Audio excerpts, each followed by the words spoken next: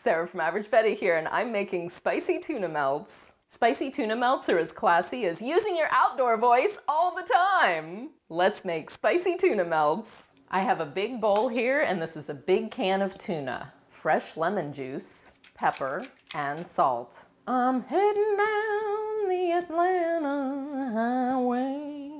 Here's a few glugs of hot sauce, not the one that rhymes with fiasco. You could also use a little chili powder, a little cumin is nice, a few chopped pepperoncinis, red onion, green onion works too, celery, Love Shack baby. Here's some mayonnaise, the good stuff. Here's some good melty shredded cheese. Get that moving around. A little taste.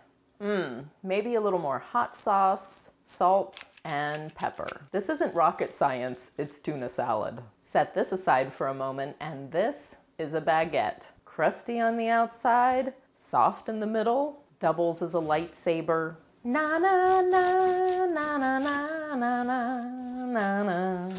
Here's that tuna. Pile some of the tuna mixture onto each slice. Onto a baking sheet, and here's some tomato. A little more cheese, just enough to get melty and hold everything together. Pop this into a preheated oven for a mere 10 minutes, and you have snacks. There's nothing you and I won't do.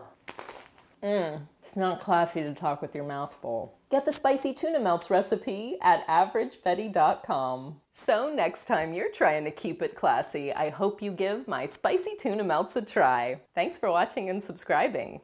See you next time. Spicy tuna melt.